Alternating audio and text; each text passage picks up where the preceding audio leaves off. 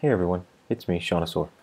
Today I'm going to show you how I migrated my Ghost blog onto GitHub Pages using Buster and static pages. So, the first thing we want to do is we want to go find the Buster repo. I've got it pulled up already. I'll put a link at the bottom of this video for you to find it easily. So, what we need to do is we need to make sure Buster's installed first. So, you should have Python on your computer. You should check and see if pip is installed. Looks like it is. So we need to pip install Buster. Then we wait on Buster to do its thing. Buster is now installed. Perfect. So after we get Buster, we need to make sure we have wget and git. And also homebrew. We're going to want homebrew for these. It makes life a lot easier. So you just check and make sure wget is good and git as well, and then also homebrew. But yeah, you can do that on your own. It's easy to install, very simple, very nice, makes life easier for you. That wasn't a pitch for homebrew, I'm just saying it's handy. Now we need to go get our ghost code. So we go to ghost.org, nice pretty looking hero image right there. Get the code, download Ghost. That's pretty cool. It incremented for me. Nice. Okay. I've got the Ghost code. I'm going to unzip it. And what I like to do is, I don't really care about the version. I'll just call this Ghost. And I'll move it to the desktop. Now, we've got Ghost. So let's get over to the desktop real quick and into the Ghost folder. So, another thing we're going to want is npm. We're going to need that installed. So we're going to run npm install in the Ghost folder. This will create our dependencies and basically bundle and get everything ready to go for our Ghost blog launch. It takes a few seconds. So you can watch me drink while we wait and drink some more. Now we're moving. Okay.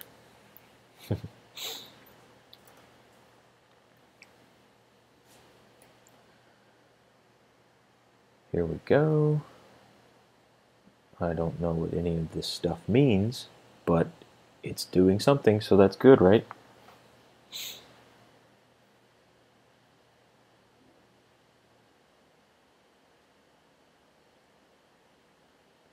Oh, I know what that one means. Cool. Okay, we're good. We've got our dependency tree. Good God, man. Anyways. That's a lot. Okay. Now, the easiest way to see if Ghost is working is npm start. Here we go. Okay, we're at localhost 2368. Localhost 2368. Boom. Ghost blog. Nothing to it. Alright. Now we need to set up our Ghost blog. It's up, but this is like the Rails, welcome to Rails page. It's not ready. We can't write anything. We have no way to log in, so we go to the root URL /ghost. This allows us to enter our title, which is Sean's blog, and I cannot spell my name right sometimes. That's weird. And my email address, and I'll create a password. Now, it gets a little buggy right here. Sometimes this won't actually refresh for me, so don't be alarmed. I've clicked the button. I don't know why this is, but I need to tell Ghost about it. So I usually just go back one. It looks like it worked. And then we just go back to the same thing, and it allows me to log in. I don't know why it does that. I'll have to let them know. Okay. We're officially in our Ghost blog. Let's create a test post real quick. Test post. title. Get a little markdown sugar going in here. Markdown sugar in here. Okay. Okay. That's good enough. Now, we don't want to save the draft, we want to publish it. Saving the draft does nothing. Nothing for us. It's nice if you're actually trying to write a blog, but whatever. We're not interested in that right now. I don't care what you write. I'm just showing you how to do this. Okay. We got our test post. There it is. So our blog is officially open for business, if you will. Now, there's something we need to do in here before we do anything else. Okay, it looks like we've got an email error. That's fine. I'm not too worried about that. We need to shut down the server. We need to open up our text editor. And we need to go to the configuration.js. Now, here's the problem. This right here. I don't want this URL to point there. I don't know what's at myghostblog.com. What I want it to do is where I want it. Okay, and I also do this just because, I'll show you in a second. So what this is doing, I know it says development, I understand. But what this means is if I send an RSS, if I go to RSS or email in development, it's going to try to send it there. I don't want that, because what I'm doing is this thing is technically never making it to production. Never. So our development style, the development aspect of our blog, is what goes onto GitHub and what Buster uses and what we're basically pushing to our GitHub page. So this doesn't matter too much, not really, because we don't got to deal with production. This is what we want. So all the links will point here. This is good. That's all we need. All this stuff doesn't matter. As far as I know, it could matter, but just make sure that this line 35 right here, or whatever line it is for you, is the correct URL where you want your blog to be. All right, we're done with that. We can go ahead and we're going to have to fire it back up. So let's fire it back up. You probably won't notice a difference unless you try to go to an RSS feed or anything like that, which I don't think this base theme has, so we're good. Awesome. Okay. Oh look, RSS feed. Oh boy. Oh look, that actually linked to my real blog. Huh, how fun. Okay. Wow, I can actually subscribe to that. Anyways. Okay, here we go. We're back. Now for the fun part, the Buster part. So our Ghost blog is still running. We can't shut it down because Buster is going to be looking for that, right? So what I like to do is back out of that Ghost directory and create a new one. And we'll call this Sean's blog. So the reason I'm doing this is so that when Buster runs, it's not using any of the Ghost files. It's not mingling with any of the Ghost files at all. We've got a totally fresh, new directory. Nothing can go wrong, right? Nothing can go wrong. Okay, so what we want to do is, before we do Buster, we need to go to GitHub, and we need a new repository.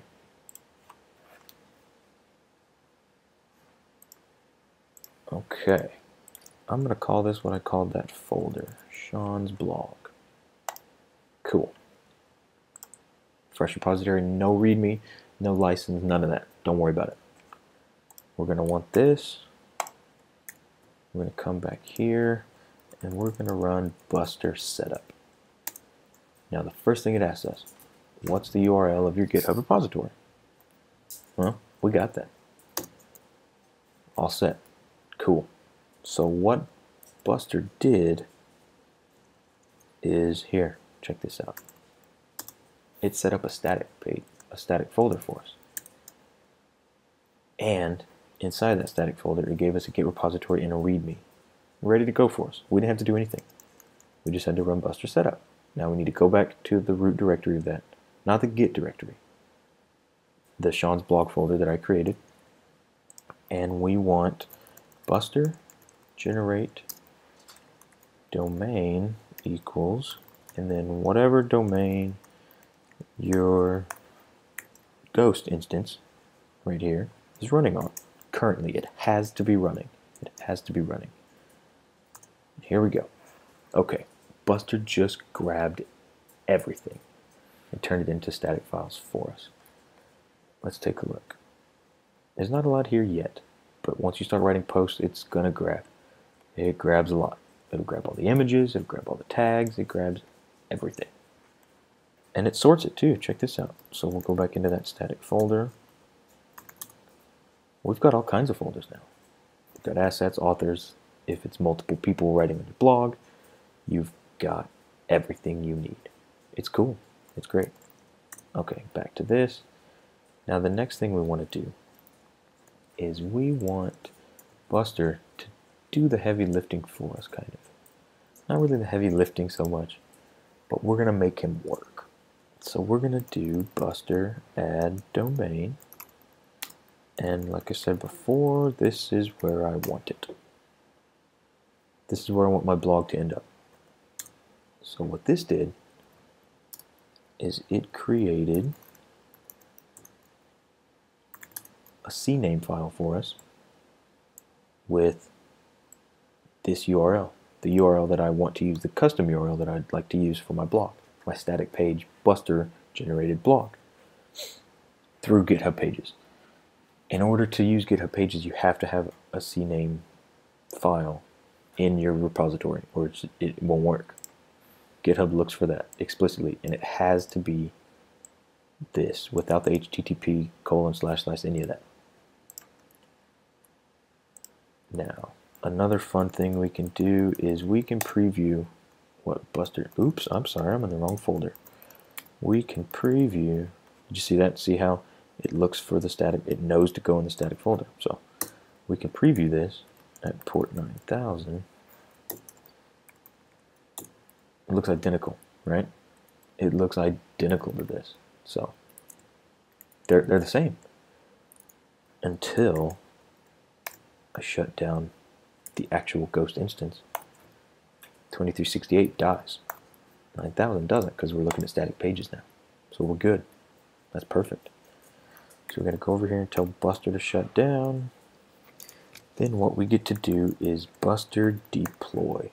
Now once I hit this, it's going to go straight to GitHub and our work is done. That's it. We're officially on GitHub. So if I go here, /Sean's blog, we have a blog now. Yeah, okay. Maybe the commit message isn't what you wanted. You can still push it to GitHub all you want, however you want, with the commit message, everything. What this does is it makes sure you're on the right branch, and it pushes everything here. Of course, you got your CNAME, everything like that. I'm not going to test out and make sure this works because I have a blog already there. But as long as your DNS is pointing towards you.github.io, your username.github.io, your blog should work within minutes, hours, however long it takes. It depends on how good your DNS is. I believe we're done here. So that is how you generate a static blog using Buster and Ghost. No need for Jekyll. Ghost is a nice platform. I've used Ghost since they finished their Kickstarter, pretty much. Once they opened up to users, I started using Ghost. It's beautiful, it's clean, it's not heavy, it's simple. I love it. All you do is get on there and write. So that's how you do it. If you have any questions, feel free to let me know. Thanks.